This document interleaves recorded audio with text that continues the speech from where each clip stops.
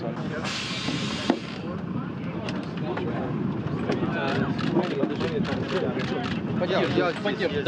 Давай, Сам.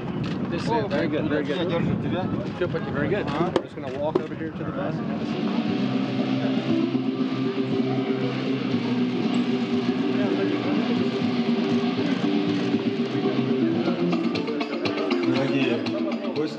Dear guests, we are happy to greet you on the welcoming Kazakh soil. Dear Oleg, dear Alexei, dear Jeff, I'd like to thank you and congratulate you on the successful completion of your space mission. The Kazakh tradition wants you to have the souvenirs that would remind you about your landing and return to Earth.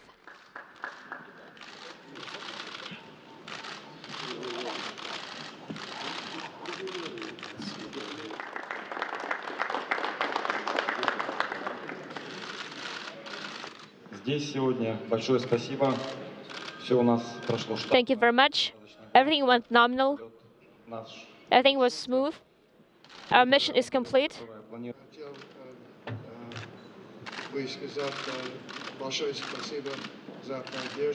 I'd like to say thank you for your support, for meeting us. Thank you very much.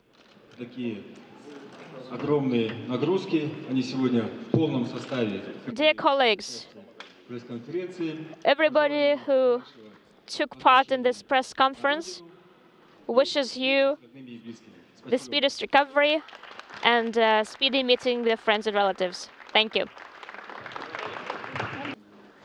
NASA's Jeff Williams back from 172 days in space. Welcome back to Earth. Glad to have you back. Start us off. How's that ride down? Thank you. It's great to be back. The ride is as amazing as ever as I remember it before. Of course, you leave station. It's a bittersweet time. Leaving station, saying goodbye to our friends, and knowing that we're gonna miss the experience up there. But it's at the same time you want to get back for your family, to get back there, see everybody that you haven't seen for months and months. The ride down, the entry is just amazing. It's so dynamic to see the fireball form outside the capsule, and you're coming through the fireball and pulling up to 4 Gs and a little more. And then the parachute opening sequence, it's the longest 20 or 25 seconds of your life, waiting for it to come open. And then, of course, it was a great relief to hear the search and rescue right away. I think even before the parachute opening, we had contact with them, and they spotted us immediately. So it's always comforting to drift down under the parachute, to have them watching over our shoulders, so to speak, so that we can better anticipate impact on the ground. Of course, when you impact the ground, it's quite a ride as well. So you now have more time than any other NASA astronaut in history. Where's that ranking on your list of personal achievements? There's a lot of them. Well, I never aspired to that, but it's come when I'm asked that question.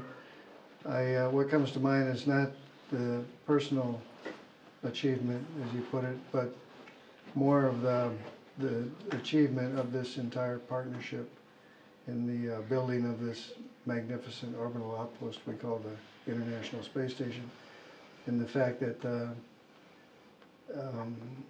when you consider the number of years and the number of flights it took to launch elements and the international participation in it, and how well it went together overall, even though there were challenges along the way, and now to see it in its full up utilization, and seeing the science program expand and become more significant, I believe, than I've ever seen it in the past.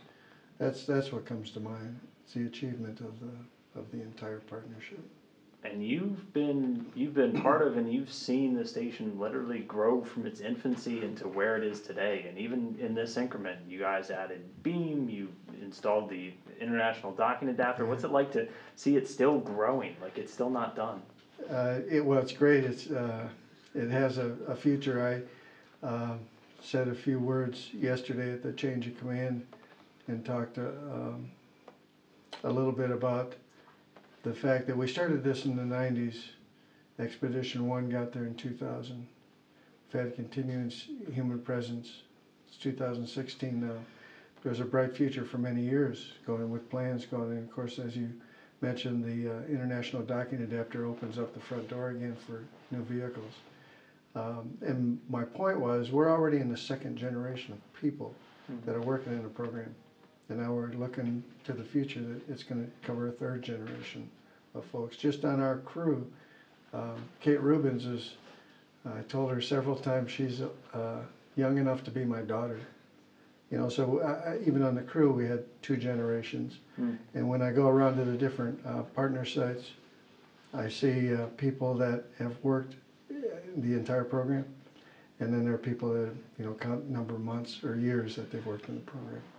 So that's significant, I think, in the history of human space exploration. Well, you're back on Earth. What are you going to miss most about space? Well, of course, everybody always misses the view. You never get tired of the view of the Earth and all of the infinite number of details that you can see in what's on the surface and the lighting conditions.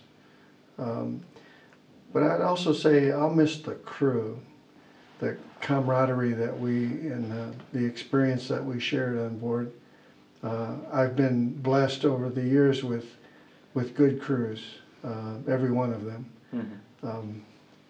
But this one had a special chemistry, I think, about it. I mean, we just had a great experience, great time together.